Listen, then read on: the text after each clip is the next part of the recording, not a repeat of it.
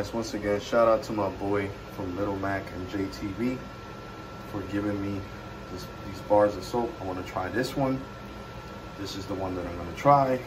I'm going to let you know how it feels, how it smells, and it's made here in the great US of A. How it smells. Oh, and these are the ingredients in the back if you guys want to pause the video. Oh, it actually comes from New York. Oh, that's what's up. Right across the bridge. Yeah, so this is what it looks like. You see its weird shape. So yeah, it looks like stones, like white and gray stones. But yeah, I'll take a shower with it, let you know if it dried up my skin, if it lathered good and how it went, and I'll be right back. Hey guys, I'm back. Just finished taking a shower. This white stuff is grainy. It feels like sand when you're taking a shower. So this is definitely an exfoliator. It didn't leave my skin dry, but since I got sensitive skin, I cannot take a shower with this soap every day. I can't use exfoliators every day. They're not recommended by your dermatologist and by other YouTubers that review soap. But I can tell you great things. When you get out the shower, you do not smell like an old lady. Sorry, no disrespect, but you know, like old woman perfume. Let me rephrase that. I am sorry.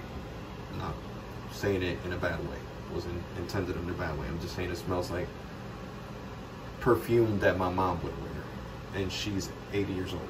Well, she's 79. She's going to be 80. So, you know, my mom is an older lady.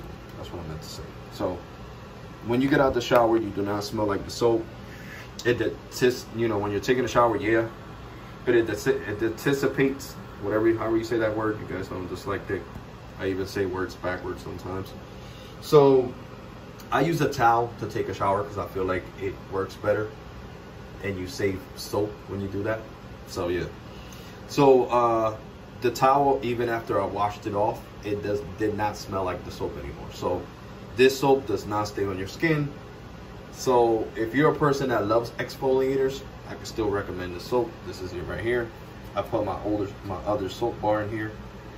But this soap is this bar right here. Don't want to get people confused. This is another bar of soap that I'm not going to talk about right now. But I put it in the box anyway. And this is what it's called right here. And it's an exfoliator. So if you're a man that loves exfoliators, I could recommend this soap. I mean, you might not like this. I mean, just because I don't like the scent, and my boy, once again, shout out to Little Mac and JTV, he didn't like the scent, doesn't mean you might not like the scent. You know, this scent might actually reach you. You might like it, you know, but the only thing is it dissipates. It leaves your body as soon as you get out the shower. As soon as you finish raking it off, rinsing it off, yes, it does make a lot of lather, so that's a plus. But the con to me is the smell and the way it leaves your body. Even though I wouldn't want it to stay, but somebody else might want it to stay, so, you know, it doesn't last long. So what I'm trying to say is it's a completely mild scent. Unless later on when I'm laying down in the bed, I can still smell it, then I'll do a review and saying, yeah, you stay with the smell. But as it is right now, I can't smell it on my skin anymore. But yeah, so like, comment, subscribe to Little Mac and JTV. He's the one who provided this soap, so I can review it, and another bar from this company right here. So yeah, like, comment, subscribe to Little Mac and JTV, and I'll catch you guys in the next one. You all ready? Thank you for watching.